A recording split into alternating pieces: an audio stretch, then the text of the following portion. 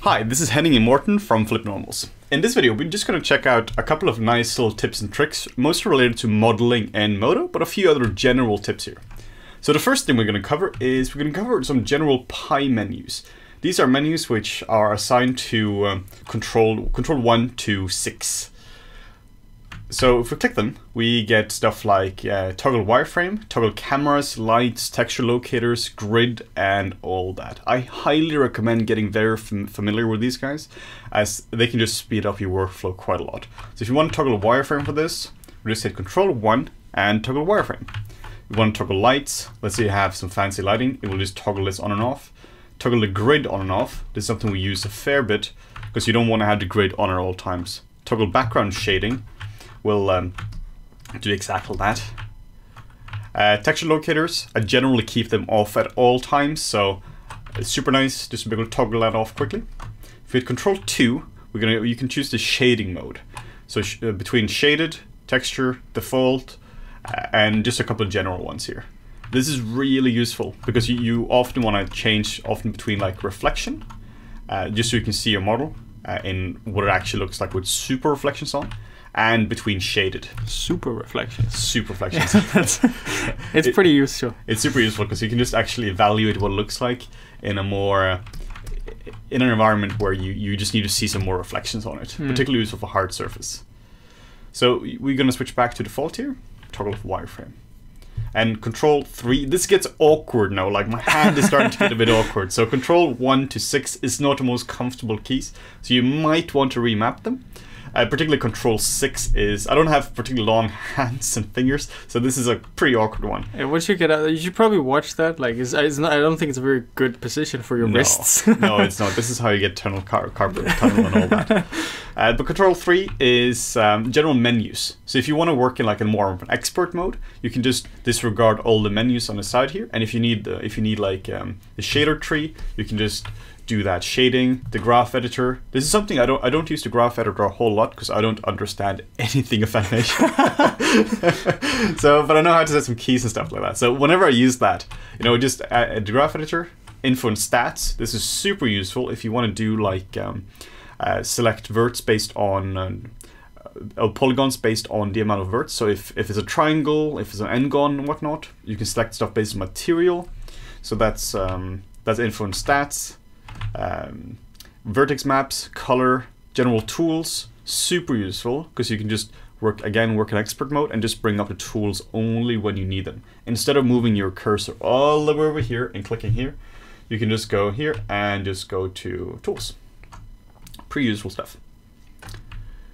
We also have some specific tools here as well, like general topology tools and stuff like toggle verts and topology mode, soft selection, the pen tool, topology sketch. It's very useful stuff when particularly doing retopology here and general modeling. Control 5 is again just a couple more tools here, some UV tools and just some general modeling tools here. And this gets awkward for me now. This is hard to actually do Control 6. Control 6 is general. How are your background meshes displayed? So you can do the same as active.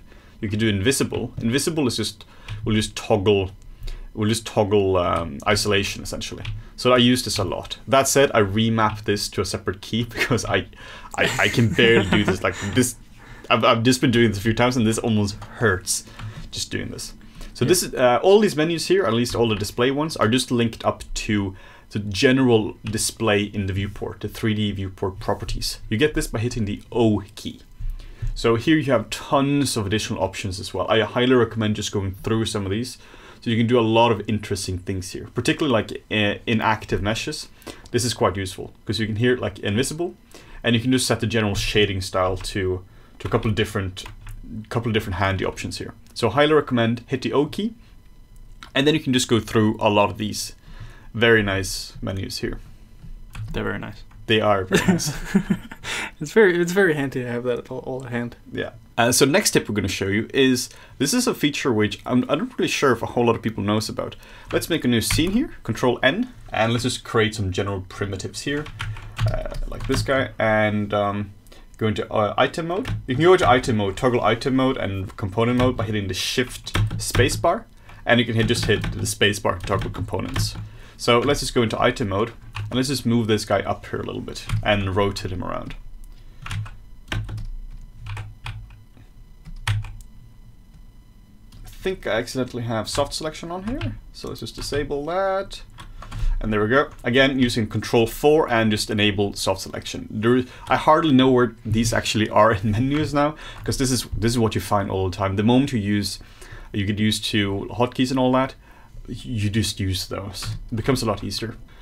So once we have our dude up here, we just rotate him a little bit around here. Oftentimes you still want to go back to your center, like you just want to move this guy all the way back. So you could of course just go in here and you could just move it back here. But there's a little guy here. This is something I didn't know about until a few years ago, where I just randomly hit all the buttons, like you do, and you click here. And this will now put this back into the very center of the scene. Super useful stuff. But still storing the sort of original transforms for it, so that's very handy. So let's say we go into wireframe now, and now you can just hit the B key for bevel, and you can just extrude or bevel this in and out a little bit. And let's say you just want to see this from the exact top here now. This can be a bit tricky. Sometimes you need just to see this from the exact top. So you can just hit this one now, and you can now go to Control Spacebar to go into the various views. Go into top view, and now you can see this from the exact top. There is no ambiguity here. Keep in mind, this only works if you still have your transforms. If you've frozen your transforms, if you just move this, like if you were to move this in component mode, like if you were to do this kind of stuff to it, that would not fly. Like if you, you're screwed now. Yeah, now you're pretty screwed. You can't do that. So keep in mind that only move this in item mode, where you actually have your transforms. So this is quite handy now. Actually, the next feature we're going to show you is directly related to this. So we now have our dude, and he's up here, and he's now off axis. And let's say you want to make a cylinder or like a cube or whatnot right here. What you can do, you can just make a cube and you can just move it up here. But we're going to look into work planes right now. Work planes is generally just the grid here. And the magical thing in MODO compared to most other 3D software is that you can actually move this around. Like in Maya, you can't really do that. Max, you have something similar but very basic. But in MODO, you can move your work plane around. So you can go up here to work plane, and you can hit tons of options here. But pretty much the only one I use is align work plane to selection. And now the grid has been aligned to this. You can also use a hotkey, which I believe is Shift Home. Yeah, the Shift Home key will do that. The End key will reset this back to where it was before. You can also just hit Reset Work Plane. And you can just, if you hit the Home key while hovering over this, this will just automatically assign it to it. That's such a cool feature. It's super handy. So this will just put it exactly where the cursor is. So if you see Shift Home, we'll put it in the center. Well, Home will just put it exactly here. So why is this useful? Well, let's say you want to add some additional geometry to this right now. The grid has now moved, so this is now the center. Meaning that if you were to now just create a new cylinder or like a donut thing or whatever, this will now just be placed exactly where your new grid is. And this is kind of in conjunction with the reset your transform back to the origin. Like let's say you've frozen your transforms on your object and you can't get it back. Now you can adjust your work plane to be on the surface of something, and then you can kind of get the same result from that. Yeah, exactly. So it's a specific example here now. Let's just reset this. We can go here and just hit reset, or we can hit the End key. Like Morten is saying now, this is now massively screwed up now. Like there is no, like this is screwed up compared to your grid. So if you want to have something perfectly aligned to this guy here now, you can just hit hit Shift and Home, or you can go up here and just align to selection. And now we can again just make a primitive, and this is now going to be perfectly aligned to. So fast. So fast. So this is one of the features that, like, if you don't know how to use the work planes, like you're using MODO wrong, because it's just so handy. Like if you're not using work planes, you're missing out on a massive feature which will just save you so much time in MODO. The next feature we're going to look into is mesh constraints. This is again a very handy feature, which is I find a lot of people don't necessarily use this to its full advantage. So what this is this allows you to essentially snap objects together, or rather the geometry together. So let me show you what this means. If you go to just a regular menu here, the tools one, and here you have mesh constraints. This will now pop up, and if this is enabled, you see this little button here, this will now just hover over this. What we're going to be using here is background constraints. We have a bunch of different options here. So let's make a new layer, just a new mesh layer, by hitting the End key. And we now have a new mesh layer here. So if you set this to point now, this is what's being used by default if we use if you use the topology pen tool. So if we go to actually let's use the pen tool here now. This is just now going to snap perfectly to the background if this is set to point. This is really, really handy. Everything will just snap to this. So the way stuff works in the Read Topology tab, or in the Topology tab here, is the background is, the constraint mode is set to background, and the geometry constraint is set to point. So whenever we do anything here now, like let's say we're to like edge extend this out here, this will now just snap perfectly to what we have here. We can again go back to invisible, and now we can just see exactly what it's doing, that this is indeed snapping to the background. So a specific example of this is, let's say you want to have like a sphere made of quads. Right now this has a nasty pole up here. So what we can do, we can make a new cube here, but then we need to set this to vector. Vector is a different mode, which allows you to scale stuff down, and now this is going to snap to the points here. So let's go into make sure this is set to vector.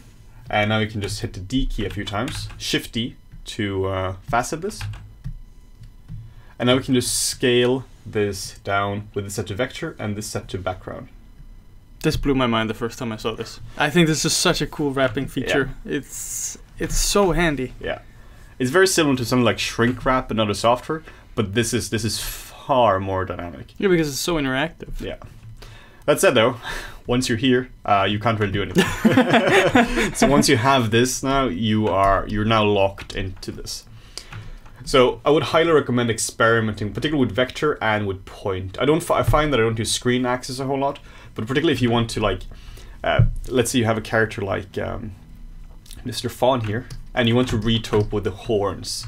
What I'll often do specifically is I'll build some basic proxy geo, and like just a cylinder, and extrude this, just so you have this extruded all the way down here. And then you can just set this to vector and background and just scale it down. This means that you don't, if you want to retopologize this, you don't have to add every single point just by hand. You can just build some very low proxy geo and just build from that. So next one we're going to look at is a super handy feature just called closed loops. This is something you use a lot in modeling. So this is essentially that instead of you want to select this entire region here, you don't have to select this by hand. You can just select two polys here, and select another one here, and then you can hit Shift and the right bracket, and now it's going to select everything encapsulated in this. If you want to select the other side, you just do the other way here. This is super handy. Like, this is specifically if you want to like select something like an arm or a finger or something like that. Let's say this here is a finger and you want to pose it up. You can just select this and select this one and just hit the key and just hit Shift right bracket. If you are on a keyboard which is not an international keyboard, like I've had a Norwegian keyboard and we don't really have the brackets. It should still be in the same place as the bracket though. So next to the enter key? Yeah, so that's just next to the enter key. You can also just go into selection and let's just hit one key here, selection, and it's closed loop. So you can see whatever hotkey this is. If you want to remap this to something which is more convenient for your custom hotkey, whatever country that might be in, this is how you would do that. It's really handy when you have obviously some nice topology, but meshes that are really close together. Yeah. Maybe you even have intersecting geometry. It can be kind of tricky to select that geometry properly. Yeah, exactly. And this is also just a little bonus tool here. This is what I believe called a flex tool. This is something that they introduced these tools together here like years ago. So if you want to like post something up really quickly here, you can just select some general. You can just select these points here. So this one, and now we can do a closed loop, and now we can hit Shift Y, and this will just give you a slightly better way of posing this up here. Oh, we're giving them too many tips now. Oh, no. This is too valuable. Oh, this is actually really handy. So this is a very handy tool. This is like, let's say you want to just quickly pose up like a finger or like generally an arm or something like that. This is not a substitute for a rigging tool in any way. What are you talking about? It's great. It's perfect deformation. But it's just a real nice tool just for if you just generally want to bend something around. So we hope this has been really useful for you guys and that you got some nice little MODO tips from this. So thank you guys so much for watching, and don't forget to like, comment and subscribe down below if you want to see more content like this.